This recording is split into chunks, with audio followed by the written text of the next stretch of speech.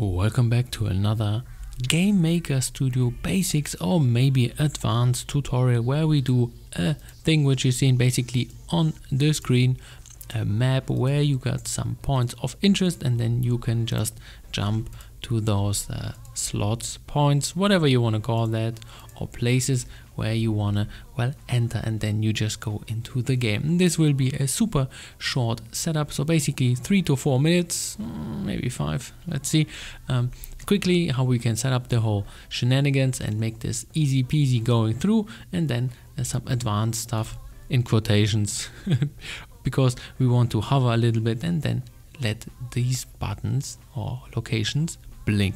That's pretty much it. So if you're up for the challenge, in quotations, stick around. This is a one-up indie. I am a developer, so if you like what you're seeing, hey, why not consider sharing, liking and subscribing, of course. So basically this is how a new setup would look like. So basically you got nothing on the screen, we got some sprites, which is the map, then those two orbs, we will just use the gray one for now, and then the sword, which is indicating where we are pointing. So the first thing which we're going to do, this is of course the cheap man's way how to do that, not recommended, but of course it's actually possible.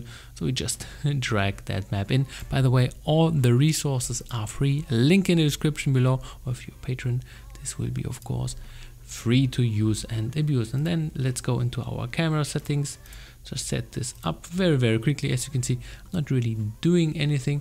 I just want it to let's stretch that, do it like this, boom, and then this is the lazy man's way how to do that, and of course it already works.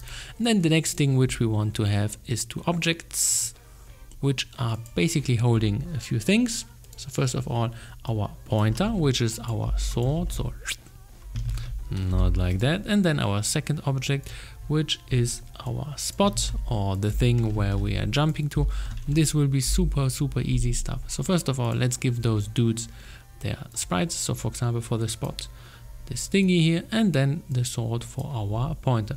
Then basically we just go into our instances and plant a few spots. So for example, here could be one, or maybe here, and here, or whatever. And then of course we just drag our pointer. It's a little small, so let's make it bigger, even bigger. No, I guess this is good. So here we go, and then let's make it here. And then for example, what we do, and this is basically we are pretty much almost finished, we just say like, hey, if we are clicking with our mouse, so if we release left mouse button, what do? Well, we just jump with our pointer. Well, we set its X. Come on, it's X to our, so basically of the spot which we are clicking on. And the same we do for our Y value, and then basically we are done. Just a quick little reminder, those things are centered in the middle, so basically the sword will jump to the Y position of the our spot in the middle, and our sword is centered here at the bottom, so therefore it will automatically jump. And then we're pretty much finished for the basics part. How many minutes? 4, yes. And as you can see, that was pretty much it. So basically we just click somewhere, nothing, but we click on the spots and boom, we got ourselves a neat looking overworld map. But of course, if you're thinking like, hey, one-up indie, I want to do the extra stuff, hey, let's go and jump right into it. For that, we need animation curves. Let's kill those ones which we have used here for the demonstration, and create two. So first of all, the first one would be the one for the hovering, and then because that looks kind of boring, so let's set this up and then give it a few values. So let's say 1 and then 0.5, but of course you can do that the way you like, not like this. 0.5 I said, come on. And then let's make it smooth. And then we're pretty much finished. So here is our first animation curve, and that we're gonna store and check and read out from our pointer. So for that we just need a step and a create event. And first of all, because this is then a standard, first of all we need to get our animation curve. So we store that into a variable. So boom, get curve, and then animation get channel, and then we need the one which we created. So here we go, and boom, we are pretty much done. And then we need a percentage, because that thing is a value between 0 and 1, because we're gonna update it. So if you are a little bit unsure about animation curves, link in the description below how you can access them. But this is then the quick way how we do this. So the first thing which we're gonna do is we're gonna update our percentage, and then here, for example, this is a full time, so let's say 3 seconds. We have one going from 0 to 1, or 0 to 0, yeah, from 0 to 0, and then we just say like, hey, loop that thing. So as you can see, this will be an infinite looping, and for now this is basically doing nothing, so this would be quite useless.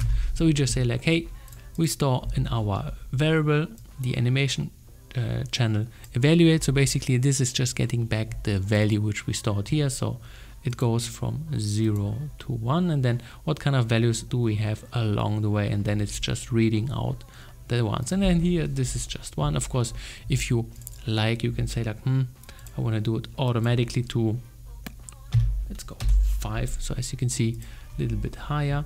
Then we just say like, hey, cool, let's set our position of our sword, our Y, and then it is equals plus our position. So here this isn't working, of course, too good, so therefore we need kind of a static Y value, so Y last, or whatever you want to call that. So Y, boom, and then we just set it to that, and then it will hover at the last Y position, then going up and down.